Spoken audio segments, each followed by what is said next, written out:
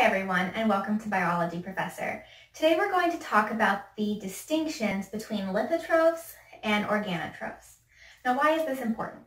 This is important because in biology, organisms are often classified based on various aspects of their metabolism.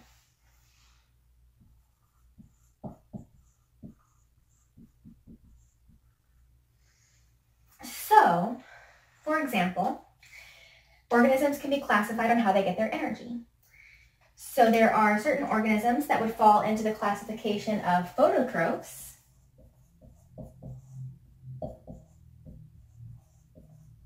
who get their energy from light, and then other organisms that don't get their energy from light, but who get their energy from breaking down chemical compounds and releasing energy from those chemical bonds. Those are known as chemotrophs.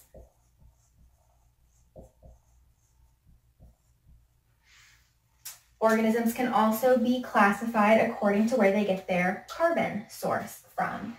So, for example, there are organisms that get their carbon from carbon dioxide during carbon fixation, and those are called autotrophs.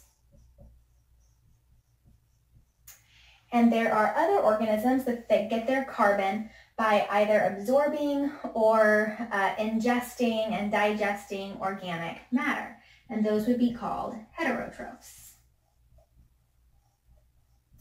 Another way that these can sometimes be described is autotrophs make their own food, heterotrophs have to eat it somewhere else.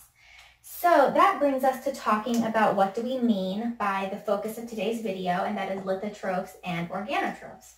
Well, we talked about how organisms can be classified based on how they acquire energy or how they acquire carbon, but lithotrophs versus organotrophs are distinguished based on their electron donor during cellular respiration.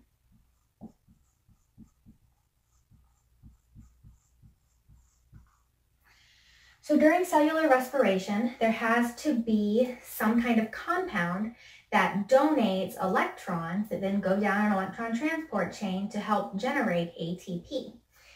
Now, in lithotrophs, the compound used, that is the electron donor, is an inorganic compound.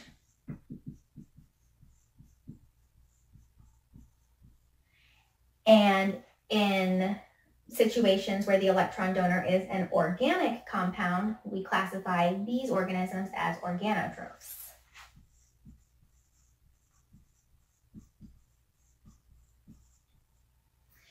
And you should also be aware that these various prefixes can be combined.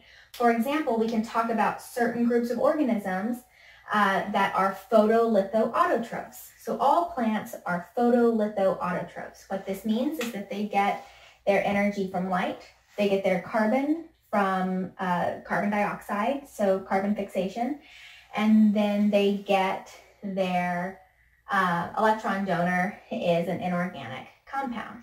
All animals, on the other hand, are chemo-organo-heterotrophs. So this means that animals get their energy from chemical bonds, get our carbon from absorbing and ingesting other organic materials, and then that organic compound, the electron donor is an organic compound.